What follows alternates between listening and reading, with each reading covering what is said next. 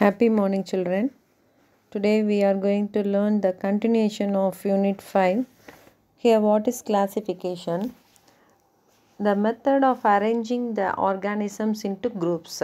That is called classification. Group நம்ம பிரிக்கிறது தான் classification. சரி, why do we classify things? எதனால் classify பண்ணுறோம்?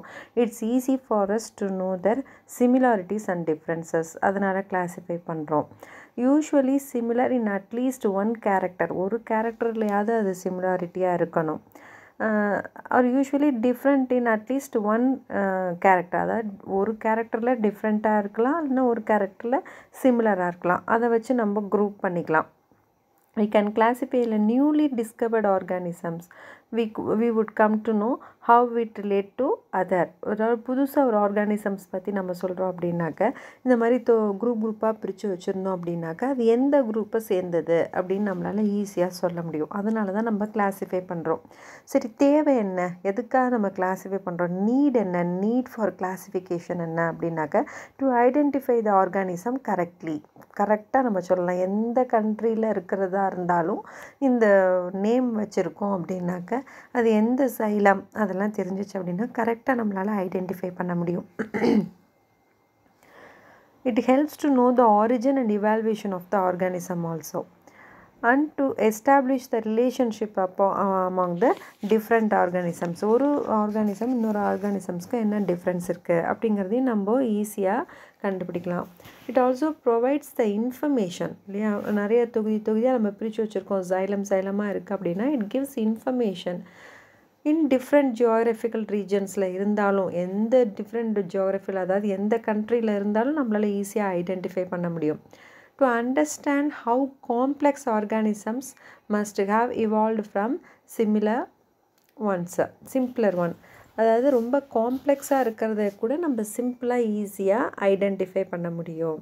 அதனால தான் கிளாஸிஃபிகேஷன் தேவை. சரி, எப்படிலாம் கிளாஸிஃபை பண்ணுறோம்? ஃபஸ்ட்டு பெரிய கிங்டம் சொல்லணும். அந்த கிங்டம்குள்ளார ஜைலம்குள்ளார கிளாஸ்க்குள்ளார ஆர்டருக்குள்ளார ஃபேமிலிக்குள்ளார ஜீனஸ் அண்ட் கடைசியில் ஸ்பீசஸ்.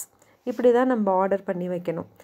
பெருசாக உங்கள் குடும்பத்தில் பெரிய குடும்பமாக இருக்குது அப்படின்னா முதல்ல உங்கள் தாத்தா பாட்டி சொல்லுவாங்க. அதுக்கப்புறம் தாத்தா பாட்டிக்கு யாரெல்லாம் பையன் சொல்லுவாங்க. அதுக்கப்புறம் பேரன் சொல்லுவாங்க இல்லையா. அது மாதிரி தான் பெரிய குடும்பம் பெருசாக இருக்கிறத சொல்லும்போது கிங்டம், அதுக்குள்ளுக்குள்ளார இருக்கிறத சொன்னால் சைலம், அது உள்ளுக்குள்ளார இருக்கிறத சொல்லும்போது class, order, family, genus and species அப்படின்னு வரிசையாக வகைப்படுத்தி குரூப் பண்ணுறோம். இப்போ அனிமல்ஸோட கிளாஸிஃபிகேஷன் அப்படின்னு சொல்லி பார்க்குறோம்னா 2 மேஜர் கிளாஸிஃபிகேஷன். எப்படி அப்படின்னாக்கா வெர்டிபிரேட்ஸ் அண்ட் இன்வெர்டிபிரேட்ஸ். நம்ம ஆல்ரெடி லாஸ்ட் கிளாஸ்லேயே சொன்னோம். வெர்டிபிரேட்ஸ்னால் என்ன, முதுகு நான் உள்ளது. இன்வெர்டிபிரேட்ஸ்னால் முதுகு நான் இல்லாதது. அப்போ முதுகு நான் உள்ளது அப்படிங்கும்போது அது எத்தனை சைலமாக பிரிச்சுருக்காங்க, தொகுதியாக பிரிச்சுருக்காங்கன்னா 9 தொகுதியாக பிரிச்சுருக்காங்க. வரிசையாக அவங்களுக்கு கொடுத்துருக்காங்க, 9 தொகுதியும் கொடுத்துருக்காங்க.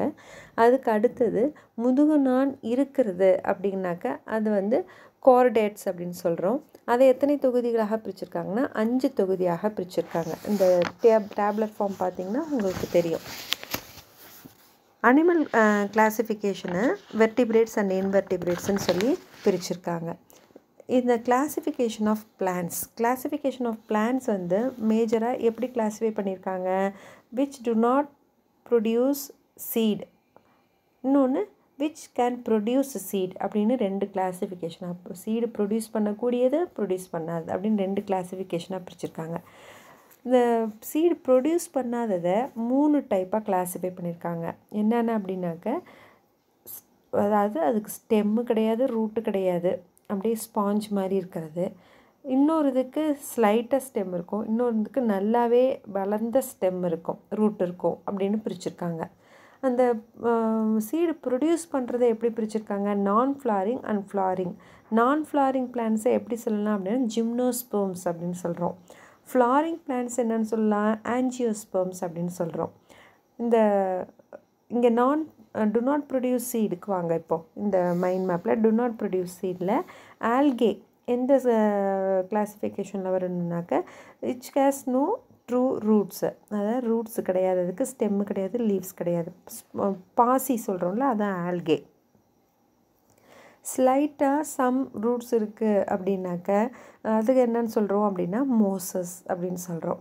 நல்ல திக்கான ரூட்டு ஸ்டெம்மு லீவ்ஸ் எல்லாம் அதை ஃபர்ன்ஸ் அப்படின்னு சொல்கிறோம். இப்போ ஆஞ்சியோஸ்பெர்ம் ஜிம்னோஸ்பெர்ம்க்கு வாங்க. ஜிம்னோஸ்பெர்ம் அப்படின்னாக்க பூவா தாவரங்கள், தமிழில் சொன்னால் பூக்காது அந்த தாவரங்கள்லாம். ஆஞ்சியோஸ்பெர்ம் அப்படின்னாக்கா பூக்கும் தாவரங்கள். இந்த ஆஞ்சியோஸ்பெர்மே 2 வகையாக பிரிக்கிறாங்க. மோனோகோட்டிலிட்டன்ஸ் அண்ட் டைகோட்டிலிட்டன்ஸ் அப்படின்னு 2 விதமாக பிரிக்கிறாங்க. மோனோகோட்டிலிட்டன்ஸ் அப்படின்னா என்னது அப்படின்னா, ஆல்ரெடி நான் உங்களுக்கு போன லெசன்லேயே சொல்லியிருக்கேன். உடைச்சா அது வந்து நொறுங்கிடும், அது 2 ஈக்குவல் பார்ட்ஸாக பிரியாது, அதுதான் மோனோகோட்டிலிட்டன்ஸ். டைகோட்டிலிட்டன்ஸ்னால் அந்த விதைய சீடை வந்து உடைச்சா அது 2 ஈக்குவல் பார்ட்ஸாக பிரியும். வேப்பங்கொட்டை, பலாக்கொட்டை இதெல்லாம் நம்ம உடைச்சோம்னா என்ன ஆகும், 2 ஈக்குவல் பார்ட்ஸாக நமக்கு பிரியும். அப்போ அதெல்லாம் என்னன்னு சொல்கிறோம், டைகோட்டிலிட்டன்ஸ் அப்படின்னு வந்து சொல்கிறோம். இதுதான் கிளாசிஃபிகேஷன் ஆஃப் பிளான்ட்ஸு. இந்த மைண்ட் மேப்பை நீங்கள் கிளாஸ் ஒர்க் நோட்டில் எழுதி வச்சுக்கோங்க. நான் உங்களுக்கு இந்த கொஷின் ஆன்சர்ஸ்லாம் லேட்டராக நான் சென்ட் பண்ணுறேன். Thank you children.